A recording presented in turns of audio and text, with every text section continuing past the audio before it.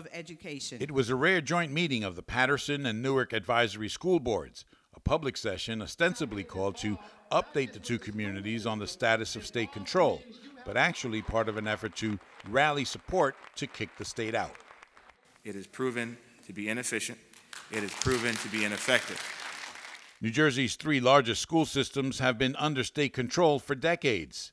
Paterson was taken over in 1989, Jersey City in 91, and Newark in 95. For educational leaders who note that the systems have continued an overall decline under state control, the sense is that the state is less interested in improving education and more interested in controlling the combined $2 billion represented by the system's budgets. Newark's share of that is $800 million.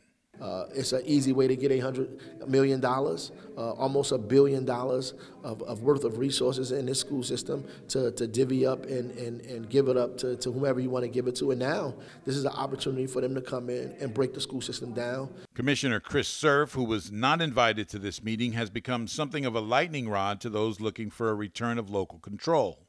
Now you're going to let me finish and I'm going to let you talk, all right? He's gotten rough treatment at several public hearings, but so far has shown no inclination to let the local systems run themselves. His office did not return phone calls for comment today. The state is facing off against the Newark system in court. The schools there charge that the state has moved the goal line on its evaluation system, called QSAC, or the Quality Single Accountability Continuum. The Education Law Center in Newark, of which David Sierra is the executive director, argues that Newark schools have met the QSAC criteria to return to local control. The case is now moving forward, and hopefully we'll have a decision from the appellate court on whether or not the commissioner's decision not to leave Newark complied with state law. The takeover is no longer about takeover, it's about occupation. And so our schools are really being occupied by folk who want to promulgate privatization. Pending a legal decision to the contrary, the school systems in all three cities will have to continue to take orders from the state.